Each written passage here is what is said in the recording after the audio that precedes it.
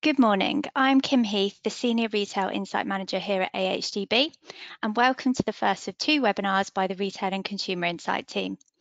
If you are new to what our team do, we're here to help levy payers and others in the industry understand what is going on in terms of consumer behaviour in the food market, and more specifically for meat and dairy.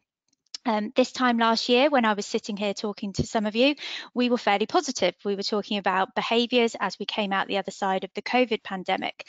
Little did we know the next hurdle we would face in 2022, which is the main topic of today's webinar, which is the impact of the cost of living crisis. Before we start, I just want to cover some housekeeping points.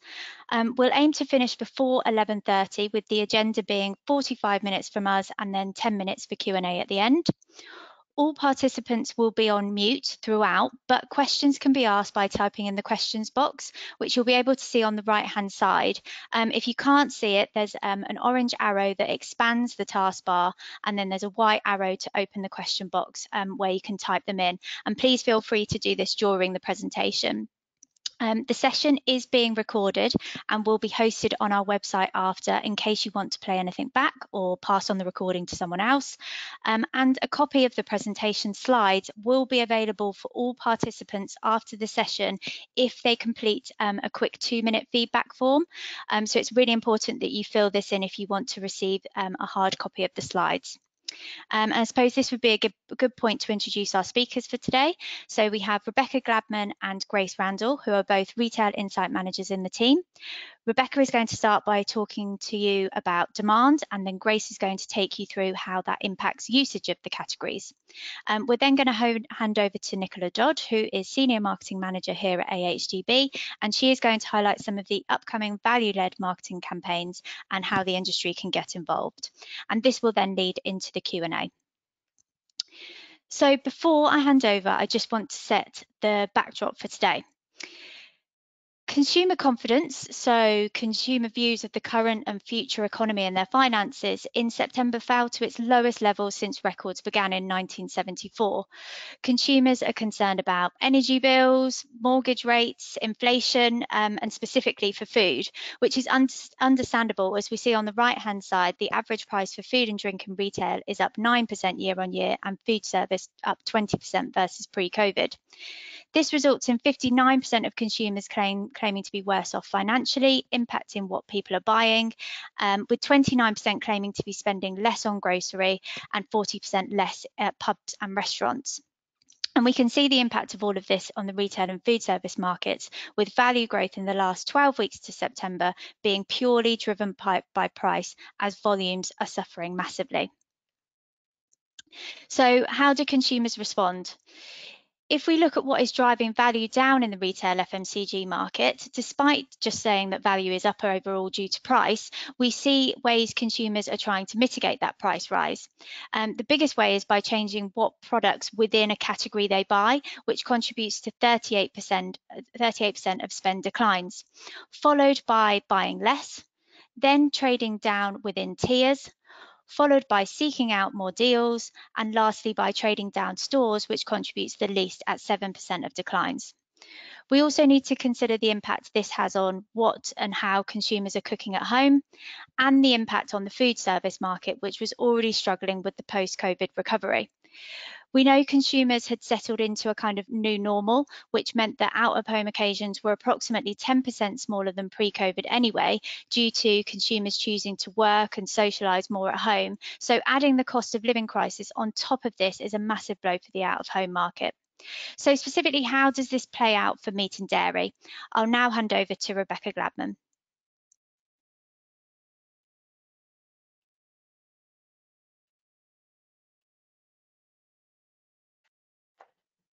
Okay, thanks, Kim. So Kim has just set the scene there as to what people are doing now to cope with these increasing prices. So what we wanted to do is just take a bit of a look back and see how this compares to the 2008-09 recession. And actually the behaviours are very typical. So data we have here from Kantar shows that when things first hit in 2008, people started trading down their product choice, and this is in the blue.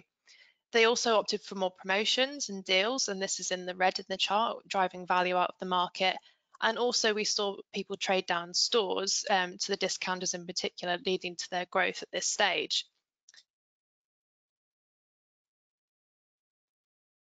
More recently in our tracker, we wanted to find out how much of a conscious decision this was with our consumers. And actually it is very top of mind to them. The majority of people are looking for things like trading down from branded to own label, within the tiers as well, buying more on promotions and shopping at cheaper stores. So it's a very conscious decision. And we'll look at each of these buckets in more detail in this section. So firstly, that movement down between tiers, either within private label or from brands to private label itself. And to illustrate this, we have the performance of cheese on the left-hand side. So within cheese, brands account for just over a quarter of all volumes, but this share has actually dropped by just over 3 percentage points versus a year ago, owing to the performance that we see on the chart here, with brands down 13% in volumes and private label up 2%. Within dairy, yogurt is also a very heavily branded category, accounting for just over 58% of volumes. And we see a similar trend here with brands declining faster than private label.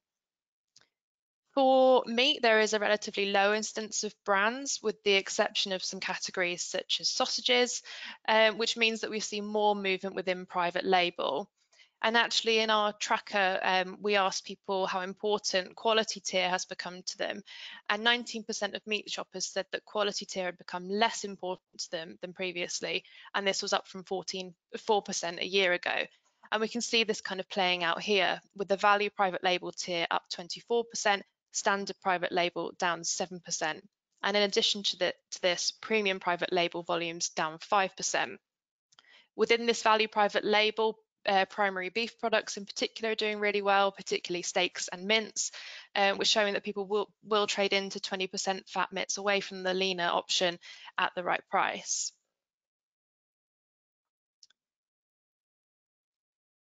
So another way people are mitigating costs, as Kim showed, is that movement within category. So here we have switching between proteins within meat, fish and poultry. And the movements here in the blue arrows are going into pig meat, and the yellow arrows going into chicken, away from the more expensive proteins like beef, lamb and fish. So with beef being 20% more expensive than on average than pig meat, and lamb 56% more expensive than pig meat, we can see here some of the savings that consumers can make just by switching between the proteins. Within dairy, we are starting to see some slight losses to margarine and plant-based spreads away from block butter. We can see here that the price differential between block butter and margarine has elevated recently, despite obviously some of the input costs for margarine in terms of oils increasing as well. So research from Mintel does show that spreads are more likely to be used in things like sandwiches and on toast, but consumers also see block butter as easy to substitute with margarine within baking, which is something you'd think is maybe more of a heartland for block butter. So this creates a bit of a risk for block butter as shoppers look to trade down and also potentially cut items from their basket altogether.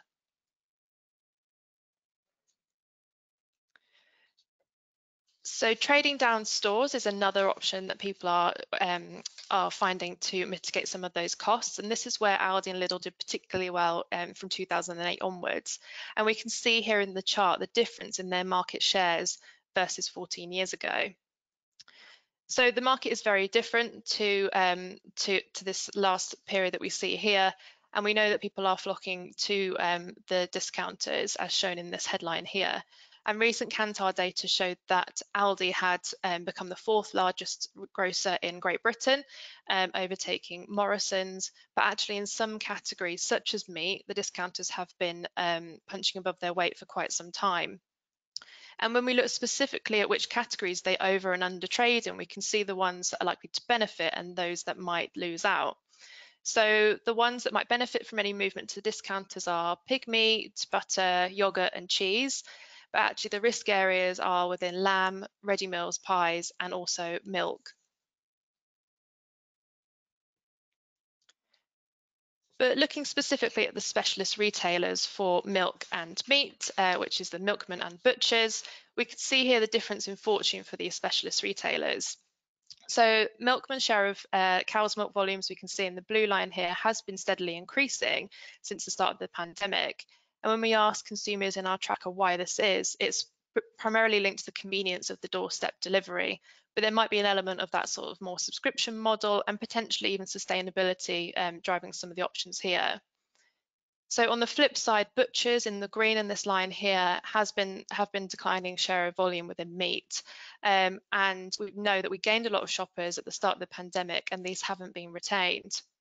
So butchers could potentially take inspiration from Milkman performance, perhaps something like a subscription model or upping sustainability credentials via reduced plastic packaging.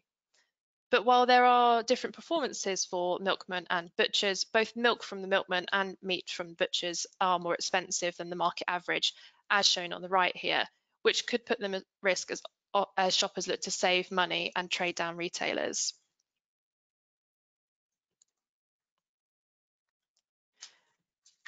Promotions were another way that people are looking to save money, with around 60% of respondents to our tracker saying they're currently using promotions to save money on food and grocery shopping. However, promotions have been in longer term decline in response to this longer term movement towards everyday low pricing strategies from the retailers. And we can see this illustrated by some of the key dairy and meat categories here. Pork sausages on the right are one of the most promoted categories within meat. And despite 34% of volume going through a promotion in the latest 12-week period, this is down nearly 6 percentage points versus 5 years ago. In addition to this, we can see the third bar from the left, the volume of cheese sold on promotion, and this has been on steady year-on-year decline. And versus 5 years ago, the volume sold on promotion now is 12 points lower. However, we've also seen an increase in the use of loyalty schemes recently, as people believe this will help them save money. So IGD data shows that Tesco is obviously the most established loyalty scheme, with just under 80% of British shoppers signed up to it, and around 3/4 of those using it within the past month. And there's also more in the market now, so things like Lidl Plus weren't a thing back in the last recession. Asda Rewards is also just sort of starting now. And people do believe these loyalty schemes will save them money. So for our categories, it's important to think about targeted promotions to individual consumers via these options.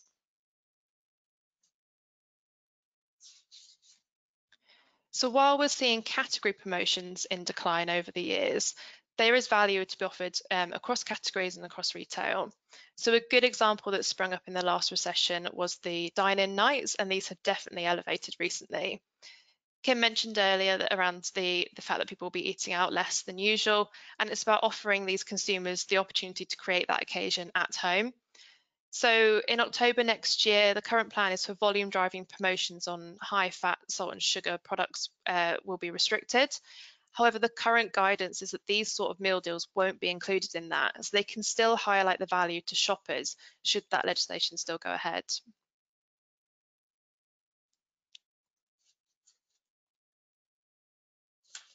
But this does propose a bit of a risk to the food service market. We see here in the chart that people saying they will not visit pubs and restaurants over the next month has increased rapidly versus last year, and is almost to the same levels as when August 2020, when people were really worried, started heading out after the initial lockdowns. So in in July, IGD asked shoppers how they will be managing their spend out of home, and the top option people selected was that they will look for vouchers and deals to save money, with just under half opting for this, ahead of skipping a dessert or a starter, or opting for a cheaper main meal. And we have examples here from across different channels within food service. So traditional pub restaurant dining, the Hungry Horse chain here offering a pound meal option for families. And also we must remember that the competitive set within the out-of-home market does include grocery retail. And the example here is from the Club Card £3 meal deal. And we've just touched on now the strength of the Club Card and how many consumers have this.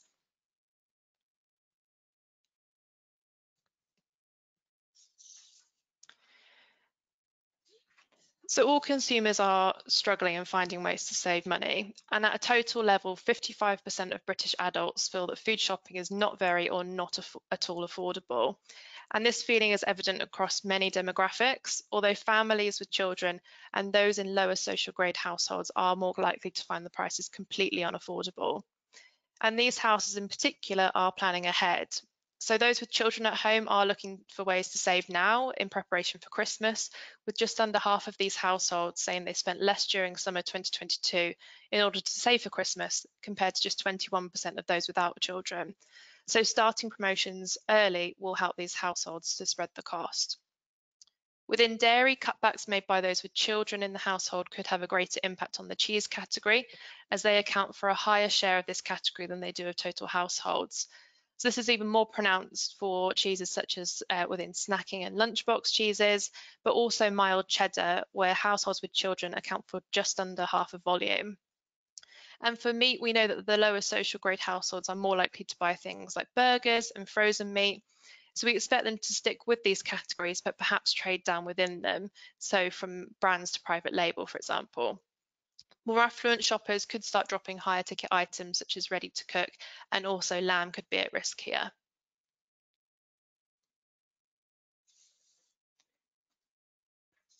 So regardless of household profile, cost is a big driver for all shoppers.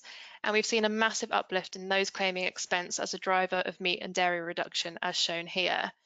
With those saying that those that have eaten less meat, majority of those saying that this is because it's become more expensive, and this is up 33 percentage points year on year.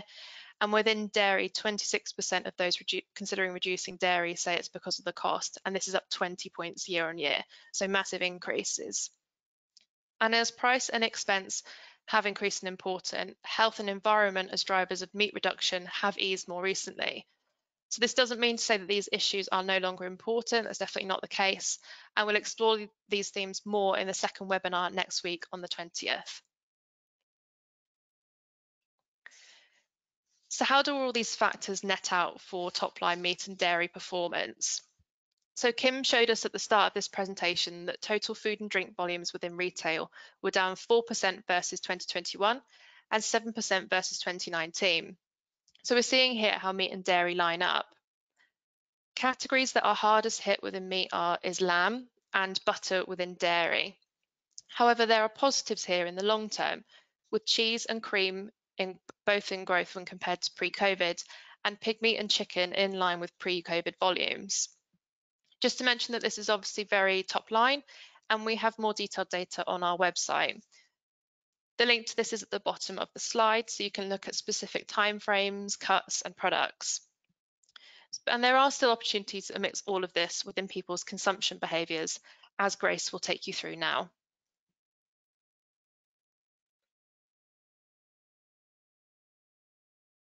Thanks, Beck.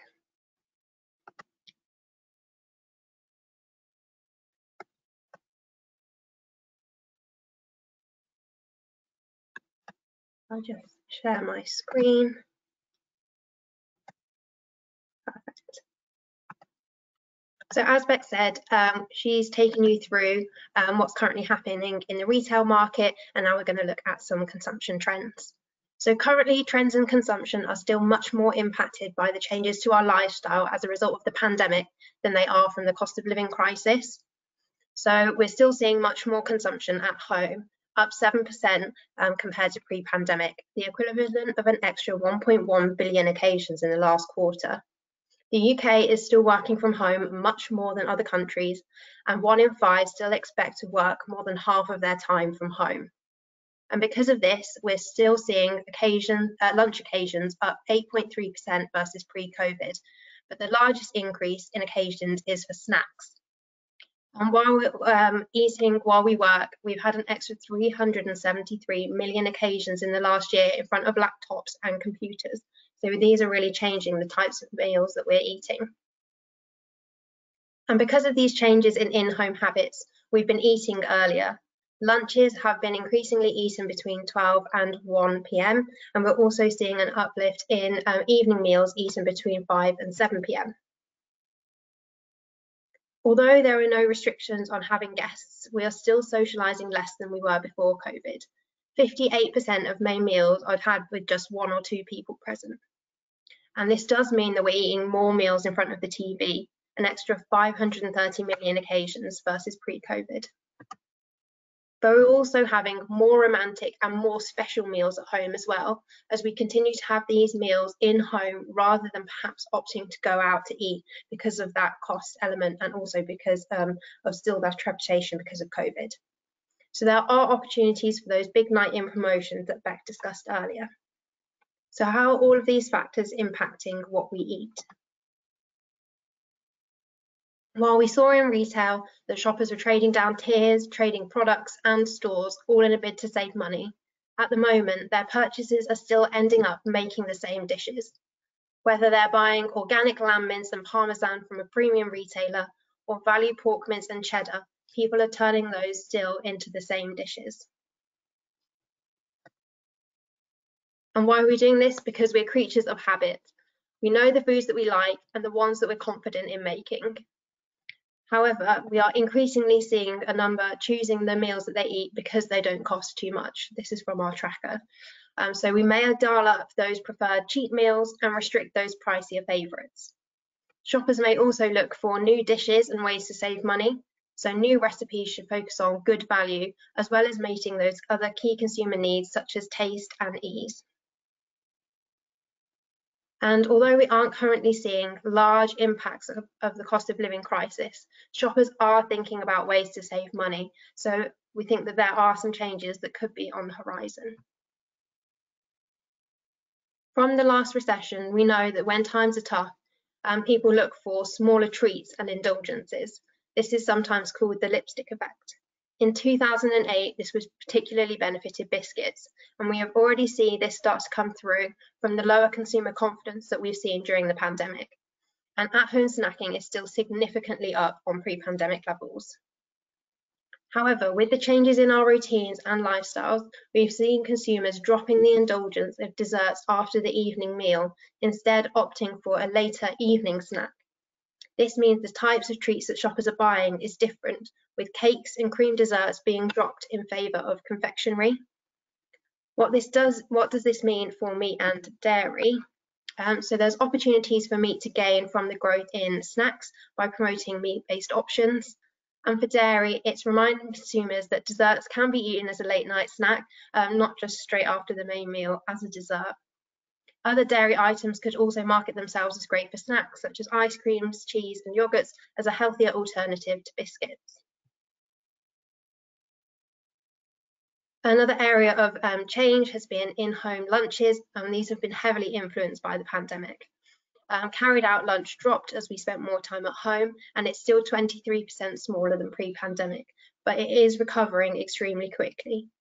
And we think that even if people don't return to the office full time, when they do go into the office, we may expect them to take food from home rather than grabbing a meal deal in a bid to save money.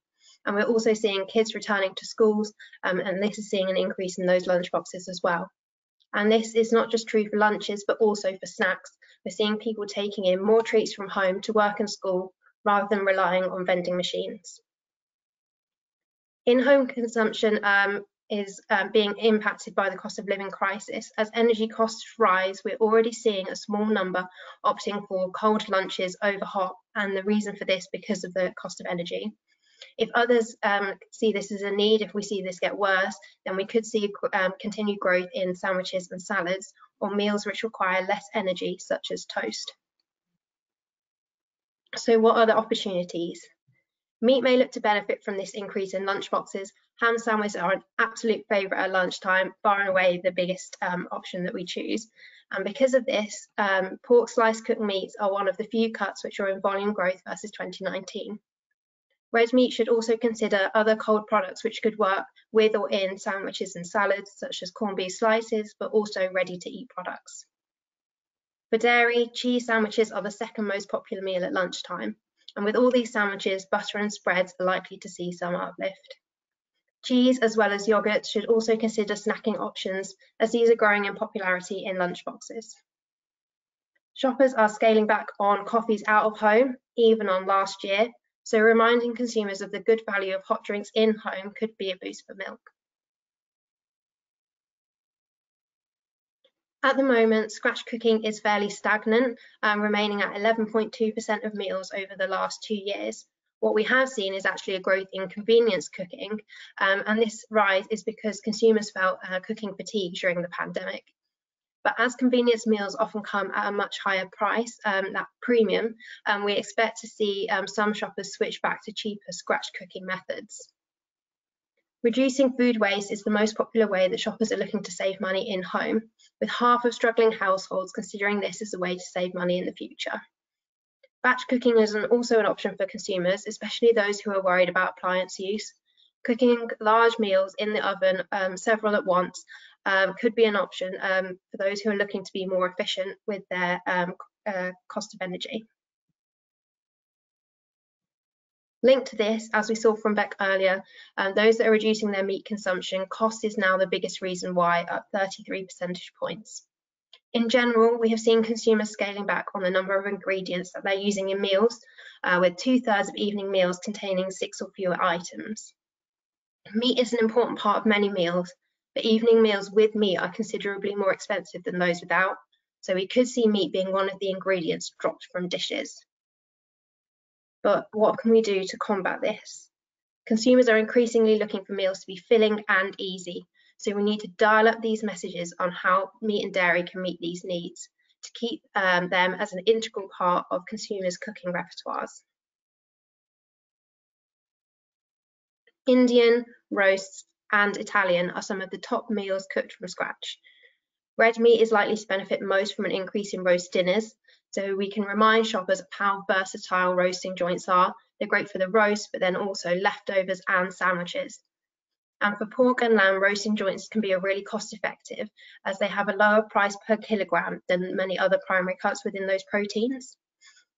Also, that increase in easy and filling needs, the roasts are really good here, but also innovate with other recipes which can meet these needs and which can be batch cooked.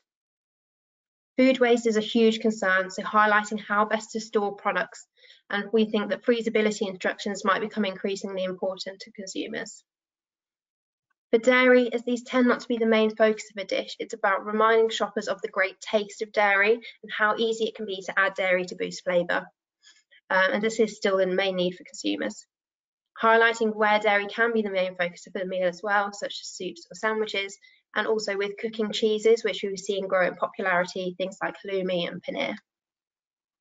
As with meat, reducing food waste is a key need, so highlighting packaging innovations which can keep food fresher for longer.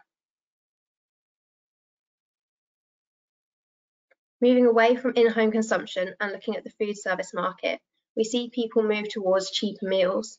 Burgers, breakfasts and savoury pastries have all seen growth in trips on last year and all have a relatively low price point, so they've all come in at under £5 for the average meal. In terms of those areas which are losing, side dishes have seen the biggest loss in food service. It's an easy way to make your meal cheaper by cutting the number of sides that you have. Meat-centred meals such as steak and chips, roast dinners and shepherd's pie have also seen big losses as they tend to have a higher price point. We've also seen sandwiches in decline, so despite being a relatively cheap option, this is where we're seeing that impact of people going to the office less and taking in more, and when they do, taking in more lunch boxes, and we can see that impacting here. If we look at which channels are in value growth in food service compared to pre-COVID, we see that those cheaper, quick food service restaurants and coffee shops are performing the best, and the treatier, higher end food service restaurants and pubs also seeing growth. So what we're seeing is that squeezed middle ground, such as the major multiples and sandwich and bakery. We're also seeing work and education still considerably below pre-COVID levels. But value growth in all areas is coming through from an increase in average price, except for quick service restaurants, which do see an increase in trips compared to pre-COVID, and this is generally through takeaways. When we look at the time of day that we're eating out, morning and afternoon are seeing a drop in share, while evening meals are gaining, showing that when we do choose to go and eat out or get a takeaway, we're looking for that more special occasion meal rather than a quick lunch. Promotion of meat and dairy during big events is always a great opportunity. This Christmas may be another unique one for us. On the positive side, it's the first Christmas without restrictions or mass trepidation since 2019. But last year, research from IGD showed that 32% said the news of Omicron impacted their celebrations in some way, and 44% celebrated with fewer people than they usually would. So we think people may want to make up with this for this Christmas by having larger celebrations. We also have the World Cup this year. It's in a different season to usual, ending just before Christmas. We think that most people will continue to cook meals as usual, but around a third say they will order takeaway, and 28% will have family and friends around to watch on match days. So there could be opportunities here. At the moment, Easter is a pretty unpredictable one, but with lamb at such a high price point, it will have to work really hard to defend its share this Easter. There could be opportunities for other proteins to gain here, but obviously across all of these events, there are limitations based on where we go with the cost of living crisis. Across all occasions, but particularly Christmas, as Beck mentioned earlier, going early with promotions will help those shoppers who are looking to spread their spend. In summary, some households are impacted by the cost of living crisis more than others, and this is also the case with categories which will all be impacted differently. So I know today we've done a very top line overview, but you can go to the dashboards on our website if you have more specific questions, but then also if you have further questions about your category or your retailer, then please do get in touch. We are seeing a return in those recessionary behaviours, which is to be expected. At the moment, we're seeing trends in total grocery also play out in meat and dairy, such as the trading down and the changing product mix. But therefore, having a really good value offering is increasingly important, and ensuring that tiering is clear for those who are looking for the cheapest products. But for those that aren't, highlighting products which are really good value for money and how shoppers can make those products go further could be really important. Promotions continue to be a driver of shopper decisions, both in retail and in food service. As shoppers may wish to spread the cost this holiday season, as we said, starting promotions early could really help with this. In-home snacking has increased, and shoppers turn to those small treats. So consider how meat and dairy can meet the needs of shoppers which are looking for easy and healthy snacks. And as consumers look to save money and may turn towards cooking meals from scratch, information on how to make the most of meat and dairy could be really useful for shoppers. Meal inspiration needs to meet consumer needs for being filling and really easy, as well as most importantly being tasty. So now I'm going to hand over to Nicola from our marketing team to see how AHDB are using these insights in their latest campaigns.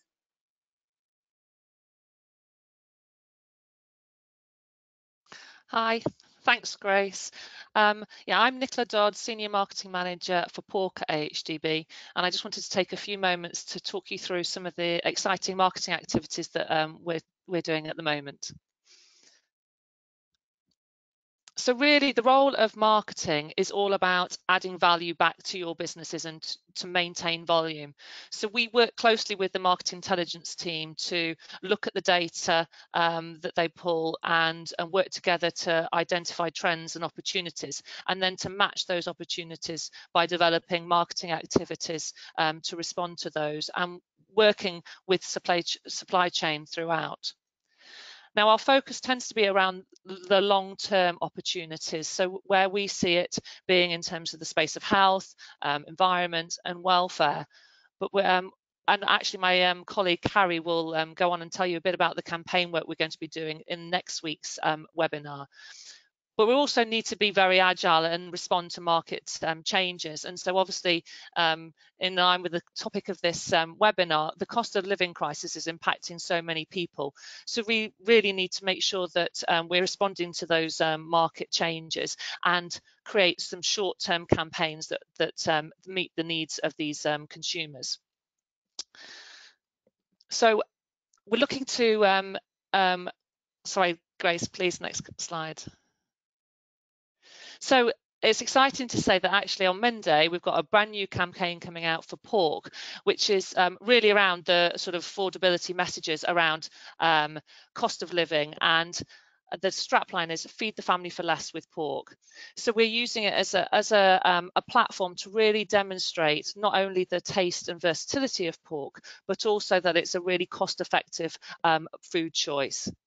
So we're reaching out to families predominantly with the aim to really raise awareness and drive consideration of pork being a great value, tasty midweek meal opportunity, but also the fact that this sort of affordability is the #1 message. So the focus for the campaign is around the more affordable cuts. So we're focusing on the pork shoulder, lean mince, and also pork sausages. Next slide, please, Grace. So as you'll see from this slide, there's lots of lovely recipe imagery that's really there to sort of inspire people to inform them about the different dishes that you can create with pork, but all of this is very much underpinned by these affordability value messages. So this feed the family for less with pork. So the new recipes that we have developed are very much with value in mind. So we've created recipes that not only are tasty and enticing, but also very conscious about using minimum ingredients, store cupboard ingredients where possible, but also that you can feed a family of 4 for £5. So really tapping into this sort of affordability area. And we're going to be putting our adverts, you'll see them across a number of different channels. So we'll be on the Catch Up TV, on ITV, Channel 4 and Sky. You'll see them on YouTube and then also across a variety of social media channels.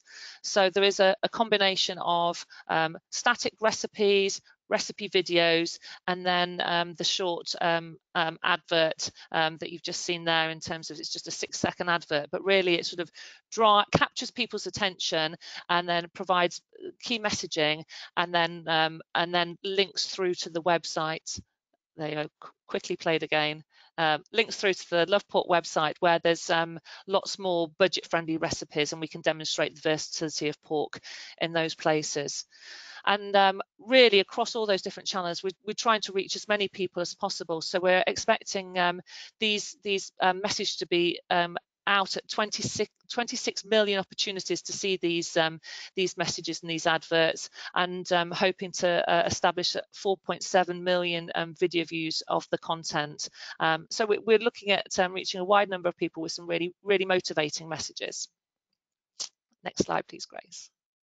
And this messaging continues through into the sort of the stores and online, so to give people that sort of nudge at the point of purchase. So we're working alongside these retailers who are really supportive in getting this messaging across. So you can see here there's some examples of the mock-ups of some of the signages that we've got, both in-store and online. So we've got some lovely shelf markers, aisle fins, some stickers on packs, and then online banners as well, driving people through to look at the different products of pork. And also we're being a bit more sophisticated now in terms of the actual point of sale that we're using. So people are a bit more au fait with QR codes now after COVID. So we've featured those across the point of sale so that people can scan there and then be linked back through to the website to find out more budget-friendly recipes as well. So it sort of gives them the nudge and then gives them the sort of solution and demonstrates versatility of pork.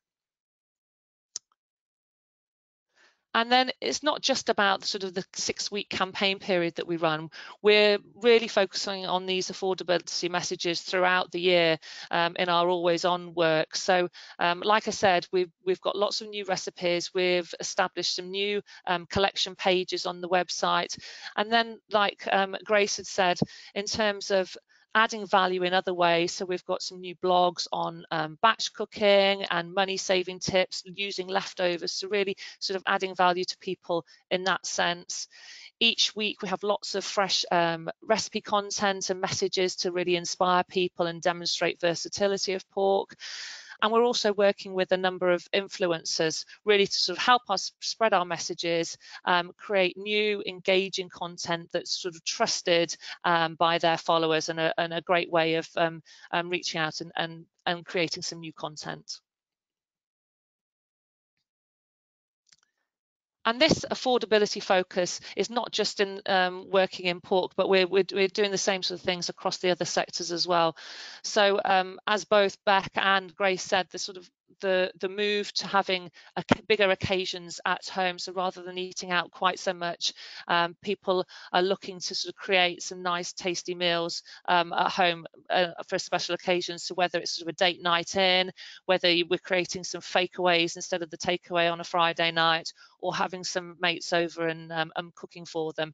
So we've got lots of different recipe inspiration on the website, on social, and again we're working with influencers in that to create some good cost-effective meals as well. And then for dairy, there's been a recent study into affordable nutrition, and I think we're probably aware that in general, healthier diets tend to be more costly than the less healthy ones. But it's really great that dairy has come out and been identified as a really great nutrient dense product, yet is affordable. So we're really trying to shout about that and create some assets and PR around that to raise awareness of how important dairy is within people's diets. So as I said, we've got lots going on for the campaign, but then always on as well. So it would be really lovely if we can get your support by you sharing our content. We've got Facebook, Instagram and Pinterest sites for both Simply Beef and Lamb and Love Pork. They're listed here, and it'd be great if you could visit the social channels, like, comment, and as I said, share any content. And if you have any content that you create yourselves, please tag us in with the hashtags.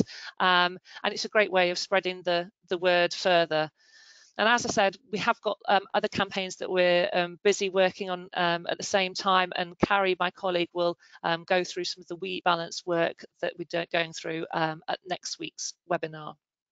So I'll just quickly hand back to Kim for a summary and any questions.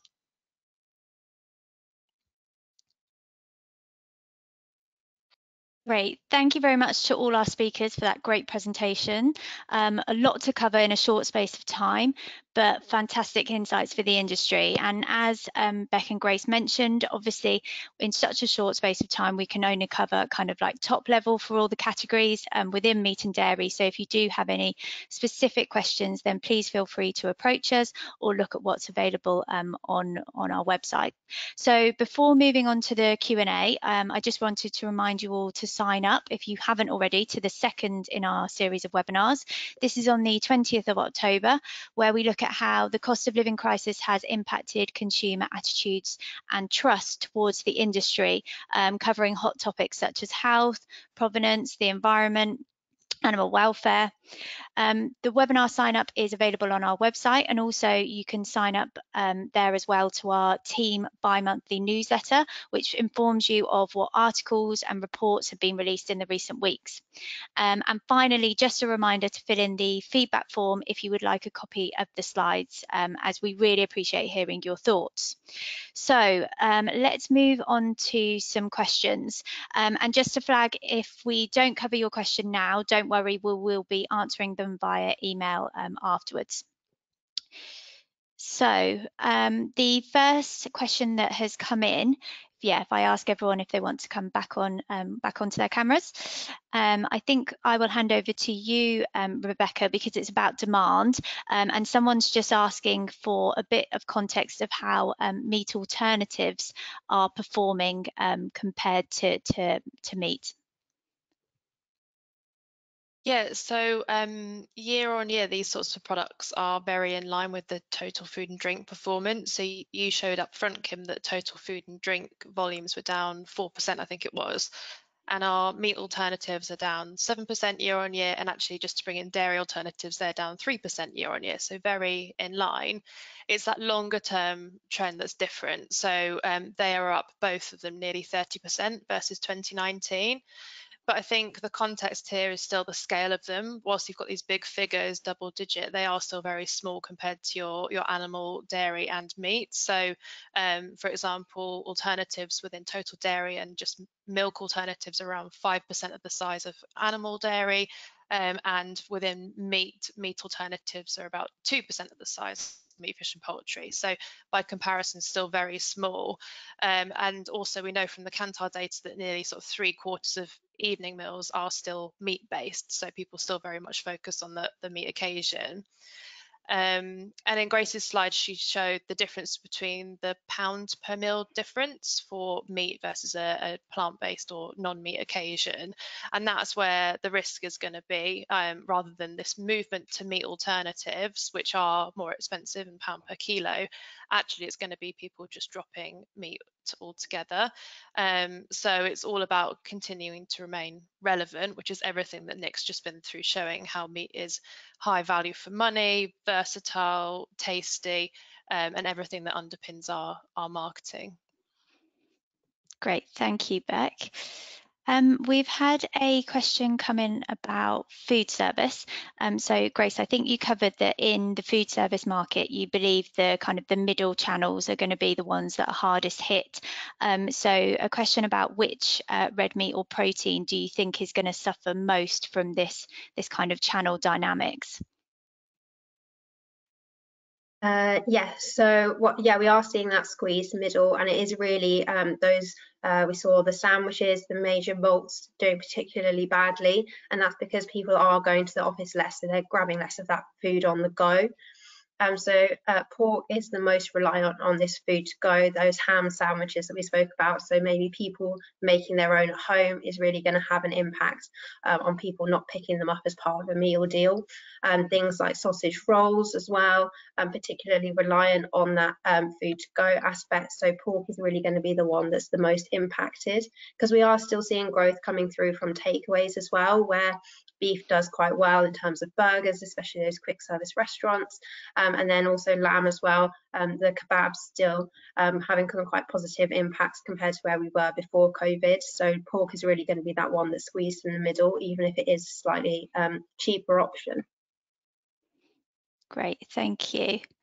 We've had a lot of comments about how people are going to be cooking at home and the opportunity with recipe inspirations with slow cooking, air fryers, toasty makers, etc., which is really interesting to see. We've got a question here about the price point of lamb, obviously it being the highest, and do we expect consumption to fall dramatically? So I'll probably pass that over to either Grace or Beck, but just to flag that AHDB do agri-market outlooks biannually, and you can find our latest agri-market outlook on our website, which looks at total demand and how that is balancing across retail and food service, and what our predictions for the remainder of the year. So that's probably a good place to start. But Beck or Grace, did you have anything you wanted to add specifically on lamb from the lamb outlook?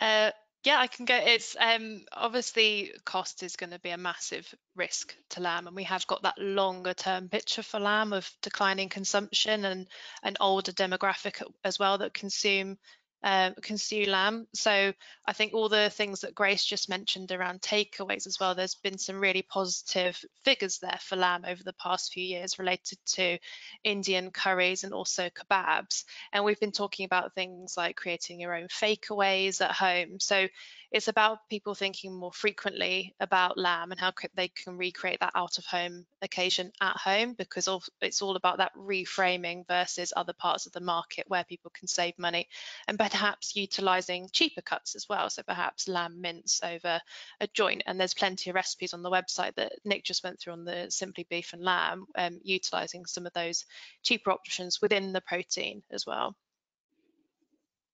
Great, thank you. And you've mentioned, Nick, there, we've actually got a marketing question, which I'll pass on to you, Nick, which is about what is AHDB doing in terms of encouraging younger consumers to red meat? We've actually got a new pilot campaign running in January, actually, because we appreciate that our younger consumers have actually liked all the advertising we've done before, but haven't necessarily responded in the way that the family audience have, and haven't gone on to purchase in the same way. So we've researched the sort of channels and the messages that really motivate young people, and we have a dedicated campaign that starts in January that focuses on what really appeals to them. So I'm going to put it out now. It's probably not going to appeal to the majority of people in the audience, but we have researched it and it's going to be hopefully very exciting. There's a couple of strands to it, so I'm not going to give everything away because it's just in the process at the moment. But one will be a sort of very much sort of foodie inspiration strand, and the other one will be more about fact-based and really trying to get across to the younger consumers who probably don't know quite so much about pork that it's a healthy, nutritious, it's a source of B12. So watch this space for January. Great, thank you. I have a question here about a bit more about block butter. So how do we foresee Spreadable to measure up against block butter with consumers kind of going forward? So I know you covered current performance of that, but have you got any predictions for the future on those categories?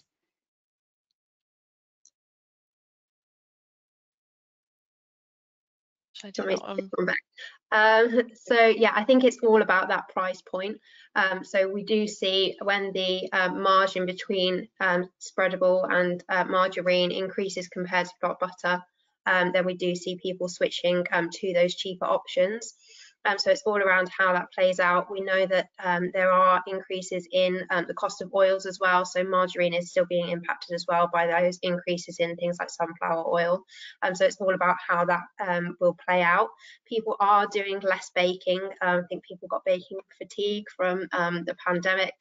So maybe there is that slightly less opportunity for butter in that as well. But maybe if people are worried about the cost, maybe instead of buying that cake from the supermarket, they might potentially be making some more of it at home. So it is a difficult one to try and predict. Great, thank you. We have got a few questions about how demand and volumes are going to, what we predict for those.